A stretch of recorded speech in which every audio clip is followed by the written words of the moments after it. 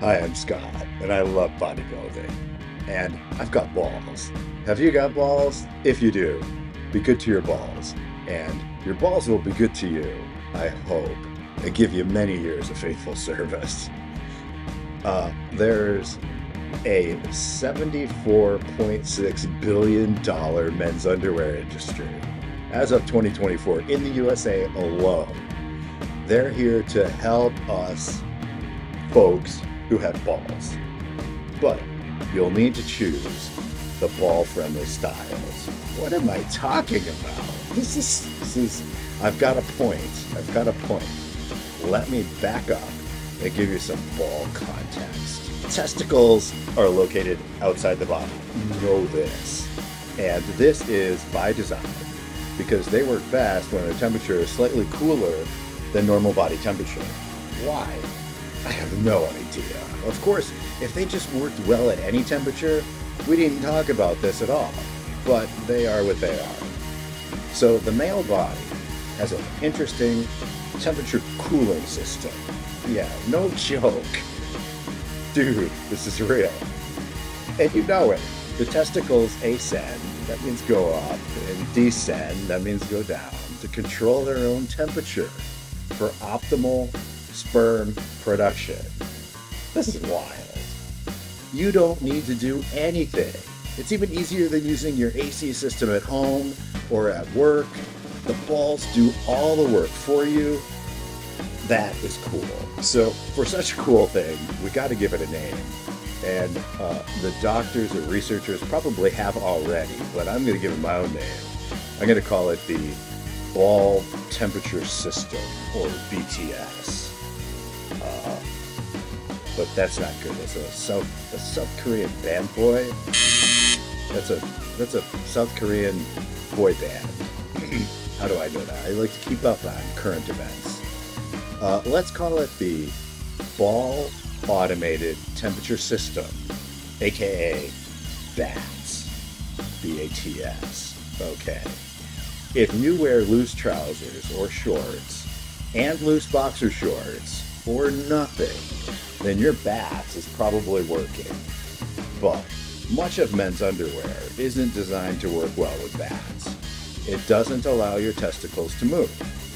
As a result, your balls are often too hot. Testicles on a naked guy are 2 to 7 degrees Celsius cooler than normal body temperature. Yet modern underwear focuses on sleek and tight styling. Sure, it's sexy, and with spandex and other stretchy fabrics, it's often very comfortable. Yet it kills BAT's efficiency rating, like an aircon from the 1950s. Tight underwear has a greater effect on sperm than smoking or drinking. So why do we hear so much about drinking less and quitting smoking to save your sperm, but we never hear about BATS-friendly underwear? We need underwear that allows a guy's private parts to be in the same position they would be if he were standing naked, on Earth where there's gravity. In recent years, there are finally some options to protect our balls, but I've yet to find any underwear that truly allows freedom of ball motion. Going commando while wearing loose-fitting trousers, or walking around the buff. That's what I do constantly. I never wear clothes at home. This is my YouTube. This is my YouTube uniform because I can't be naked on YouTube. So walking around the buff, which I do all the time at home, or the best options that I know about, and here they are. I found two kinds of BATS-friendly underwear. There's anatomically correct underwear. This kind provides a condom-like sheath for your penis and the balls, hanging out in separate pouches below.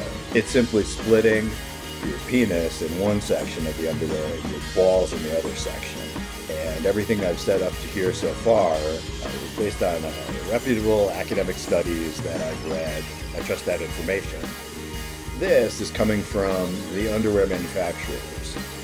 And like this, it supports increased airflow and reduced ball temperature. Let's assume that this is working and this underwear design is better than nothing. Still, the marketing guys got involved. So you're going to have to deal with names like torpedo underwear and big bulge underwear, names like this, which appeal to your vanity, not to save in the sperm. The other bats-friendly underwear is designed with a single pouch. Balls and penis go into the same pouch, but the pouch is roomy, more space than a New York City apartment. Again, the underwear companies market this to guys' vanity, not their desire to maintain healthy sperm. And they use names like enhancer, bulge blaster, and like that. Regardless of function or appearance, sales of anatomically correct briefs have been a huge success. And if it's your thing, they're pretty sexy. I've checked the trade magazines on this, and indeed, sales are way up in this category of men's underwear. This is fun to share with you, and it's a little bit silly, and I keep laughing. But seriously, if you have some worries about your sperm, seek medical advice, not my advice. Until next time, may your sperm be healthy and happy flexing.